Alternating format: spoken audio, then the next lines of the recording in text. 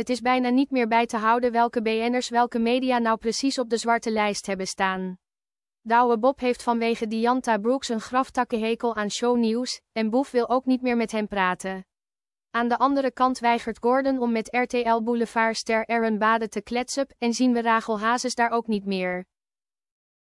Waarom dat allemaal is? BN'ers zijn gevoelig. Heel gevoelig. 1 kritische noot en ze zijn de hele dag van slag, 2 kritische noten en ze lopen als een dreinend kind rond in hun villa. Echt niet te doen. En daar is ook de relatief saaie en onschuldige RTL Boulevard-verslaggeefster Laïs van Niel achtergekomen. Laïs stond dit weekend te draaien op de poncho-editie van de Amsterdamse zomer en kreeg daarnaast boegbeelden Bas Smit en Nicolette van Dam ook tal van artiesten voor haar camera. Wie er absoluut niet met Boulevard wilde praten? André Hazes junior, die de concerten opende met een aantal van zijn liedjes. Weekend-ikink Morad El Ouakili vindt het opvallend. Het zag er gezellig uit ondanks de regen. André Hazes junior moest ook optreden, maar die zagen we niet voorbijkomen in dit item, zegt hij in RTL Boulevard. Mediakenner Rob Goossens daarop: nee, dat is een groot mysterie. Die wilde ons niet te woord staan. Dit wordt ons Watergate, zou ik bijna zeggen.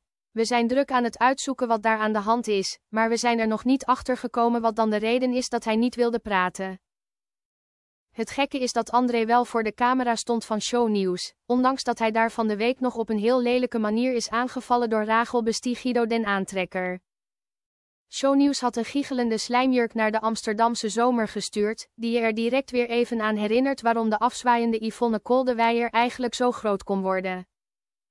Wat een opening net, zegt ze als een soort groupie tegen de volkszanger.